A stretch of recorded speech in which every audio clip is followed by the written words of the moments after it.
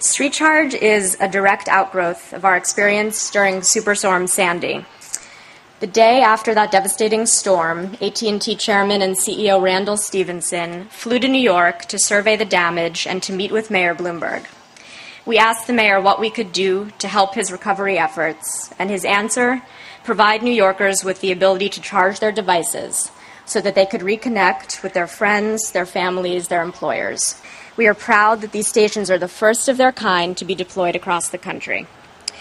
Between now and the end of the summer, our pilot initiative will deploy approximately 25 AT&T StreetCharge solar mobile charging devices across the 5 boroughs, along with the 2 solar mobile charging units that are now live here at Fort Greene Park.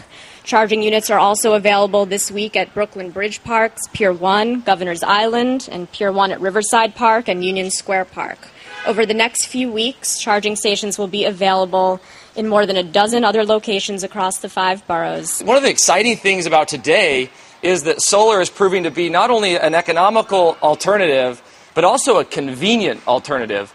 And so the StreetCharge is evidence of that, where we can put it up in street parks. It's totally not tied to the grid. And when we were out there in Sandy and people had no electricity and they had nowhere to go and they wanted to get those phones charged up and be able to talk to their relatives, their employers, to explain why they weren't at work, AT&T came to us and helped us. So it was a natural to then think, this grew out of a tragedy and this grew out of a crisis, but why not use it in good times and in sunny days like today?